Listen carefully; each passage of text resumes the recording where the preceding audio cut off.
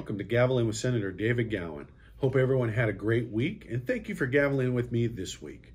Budget talks are going well, and the audit is continuing as planned.